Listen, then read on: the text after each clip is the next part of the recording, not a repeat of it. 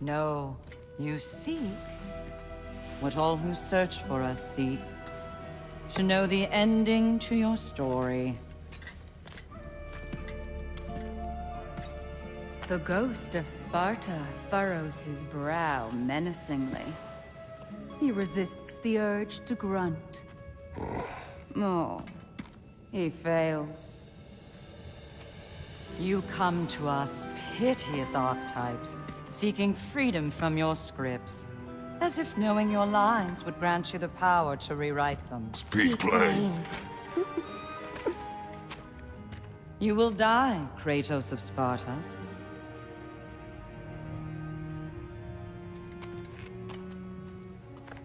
But you called him the Destroyer of Fate. There must be a way to subvert destiny. There is no destiny, Puck. The protagonists are speechless. They do not understand. There is no grand design, no script. Only the choices you make. That your choices are so predictable merely make us seem prescient. When my son was born, shut up!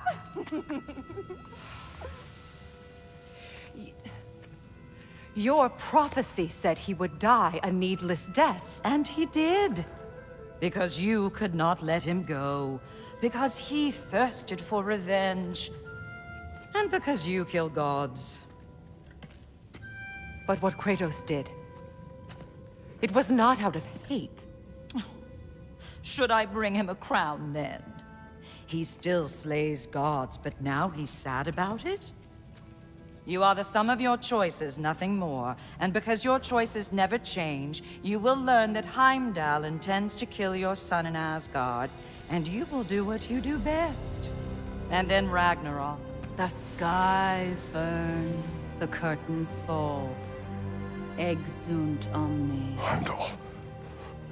Again, he misses the point. Focusing on the second act to the exclusion of the final. A common mistake in storycraft.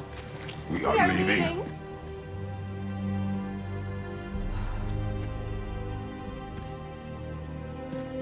He stomps away, followed closely by Freya.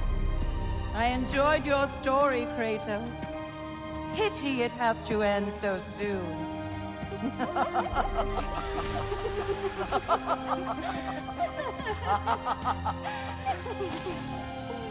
Well, that was educational.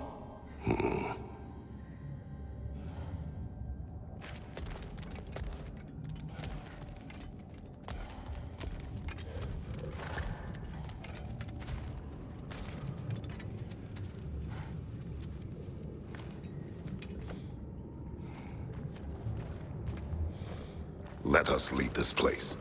Happily.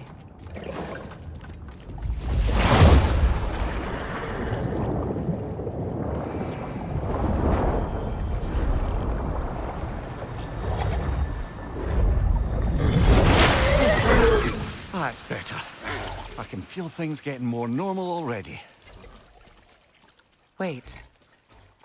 That tree. Well, isn't that interesting? What is this? That's the noose, brother. The one Odin hanged himself with. As part of his endless, mad quest for secrets of life and death and what have you. What are you doing? It's a charged object, significant to Odin. Perhaps I'll find a use for it. Brother, what they said about the boy? Will not happen.